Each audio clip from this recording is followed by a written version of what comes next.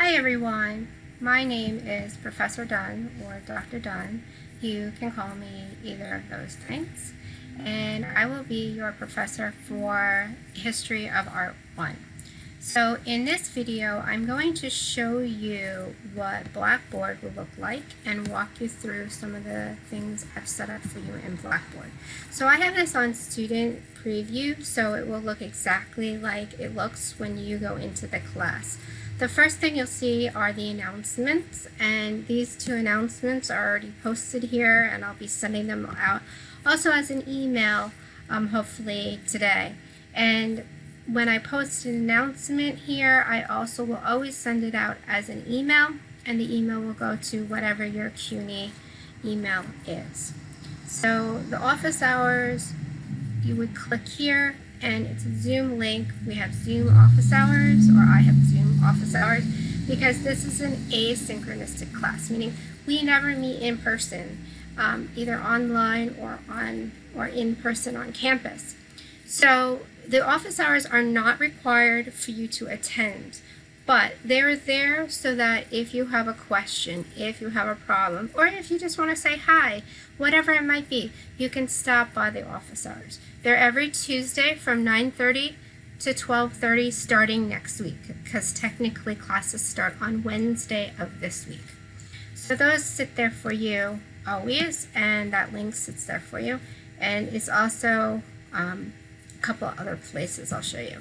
And then this is just a welcome email, or announcement I should say, which would also be an email, which I'll be sending out later. And the next thing I want to walk you through is the syllabus, and I refer to these as tabs. One other thing, if you ever come in and you can't find those, then you'll see a little arrow on the side here. If you click on that, it opens them up for you. So the syllabus.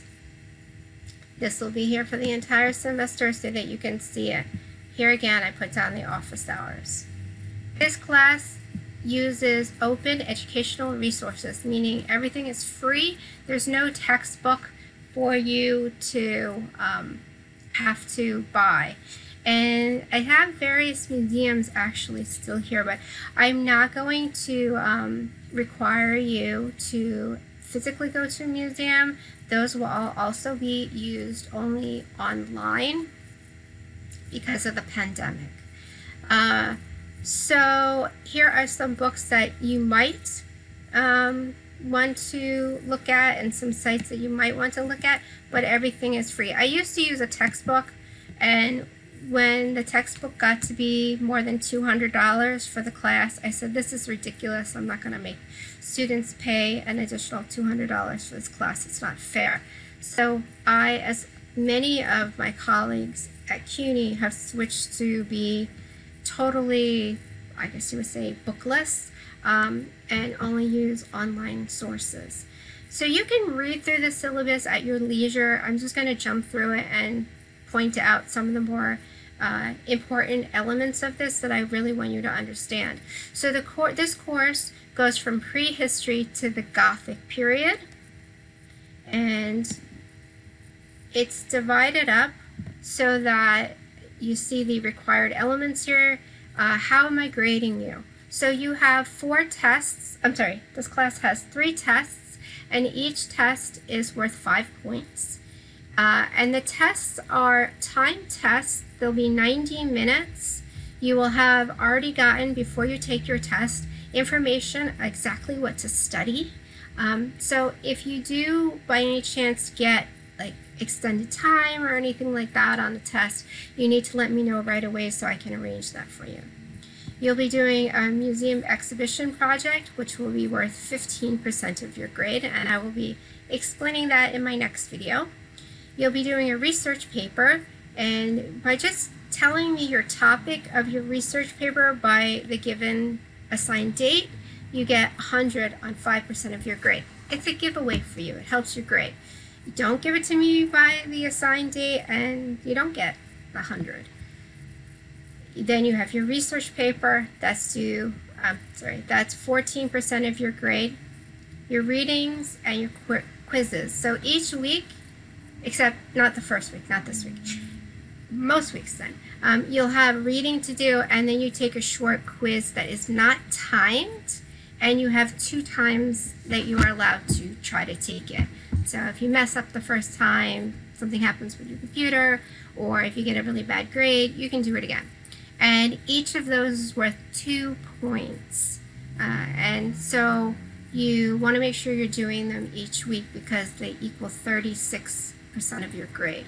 And then we have discussion boards. A discussion board every week, including this week. In fact, that's the only work you have this week, which is to say hi to everyone. So we have an ongoing discussion board just introducing ourselves this week. So, as far as the tests go, there's no makeup for the 3 tests. So the test will open on a Sunday and it will close on a Saturday. You have an entire week to take it. You can take it at any time during that time period. If you forget to take it during that week, you can't make it up. That said, if there's something that's happening the week you're supposed to take the test, then let me know right away and I'll work with you. Like last semester, I was actually very sick with COVID. I know a number of students who had COVID. I have sympathy for you. Yeah, I know family members get sick, people who lost their jobs. Like it's a crazy world that we're living in at the moment, but you have to let me know right away. You have to let me know that week. You can't let me know a month later. The month later, the answer will be no. Late papers and projects. I'll take them late, but they will be marked down 10 points for each week they are late, and I will only take them up till December 11th, which is technically the end of classes, and then the week after that is finals week. As far as quizzes, not tests, quizzes, your weekly quizzes. If you miss 1 or 2, it's okay. You can make them up, and you can make them up until December 11th. But remember, they're worth 36% of your grade, so you do not want to wait until the end of the semester to try to do all of these quizzes. You will never be able to finish them. It's too much work to say I'm going to do them in a day or 2. So you really have to try to stay on top of them throughout the semester. Then I'm sure you're all aware of the academic integrity policy, and also that we don't plagiarize. So, but this is here, you can read through it.